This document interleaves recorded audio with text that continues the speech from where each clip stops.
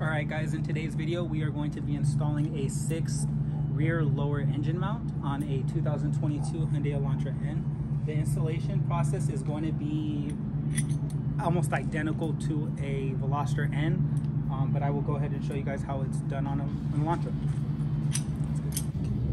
Alright, so we're going to start off by removing the 17mm bolt that goes through the bottom of this engine mount right here. The reason why we're going to do this first and not this is that way we have something to at least hold on to this mount as we try to remove this bolt. If I remove this first, I'm going to have a hard time, I feel like, just trying to get this removed. It's just much easier to do it that way. So once you go ahead and get this side, the nut loose, you're going to want to go ahead and just back this end up. If you have an open-end wrench, go ahead. I do not have any of my other tools here, so my dumbass is going to be using this. But whatever works. It's 17 on both ends. So the second step is going to be to remove the two 14mm bolts that are going to be holding the back of the motor mount to the subframe.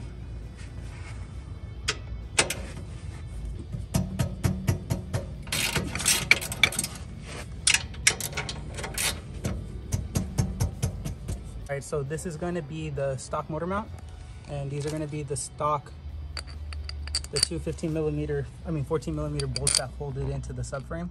Sxth supplies you with new bolts for the back of their mount. So I'll show you how this goes inside right now, but pretty crazy. It actually has some pretty good movement to it, but it's really not that. I mean, it actually feels pretty stiff, to be honest with you, compared to when I replaced my trans mount on my Genesis coupe. So we're gonna go ahead and swap in this bad boy right now and see how it goes. Okay, so when installing the Sxth motor mount, you want to make sure that these angled parts on the bracket for the rear are facing up. So we'll go ahead and put this in first. I'm going to hand tighten in these two 14mm bolts to make sure that I don't cross thread anything.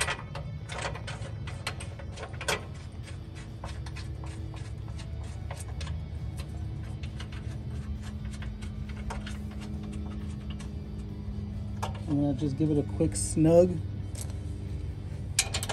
Make sure everything's kind of snug on. Okay. And then after that, you want to go ahead and make sure that the snowflake emblem from Sxth is going to be facing down. And that boy pretty much just goes in like that. This right here, the bolt that Sxth supplies you with, goes through the back over here. There's a washer on each side, and then you go ahead and put the locking nut on. And then you're going to use the OEM 17mm bolt right here. And Sxth wants us to go ahead and torque these down. Any through bolt, meaning bolt that's going through the engine mount, is going to be done to 75 pounds, and the two rears will be done at 50 pounds. So I'll go ahead and pause you guys and get back to it when we're going to torque it down. Let's go. Yeah. All right, so the first bolts that I'm going to go ahead and torque down are going to be the two 14mm bolts on the back of the engine mount that connect to the subframe. So I'm going to go ahead and just set this to 50, and I will go ahead and tighten them.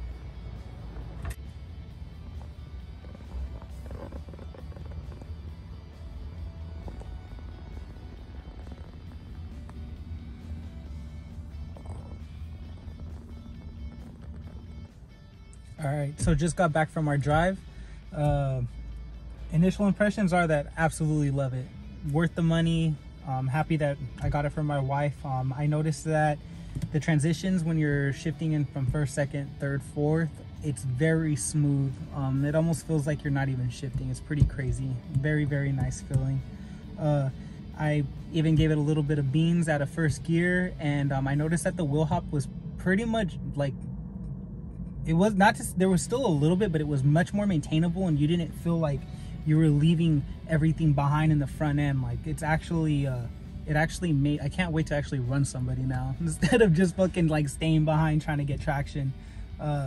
I'm really excited to see how my wife likes it driving back and forth from work. And yeah, we'll give you guys a better review as time goes on. You know, this is just literally within the like 30 minutes after us installing it. So yeah, thank you guys.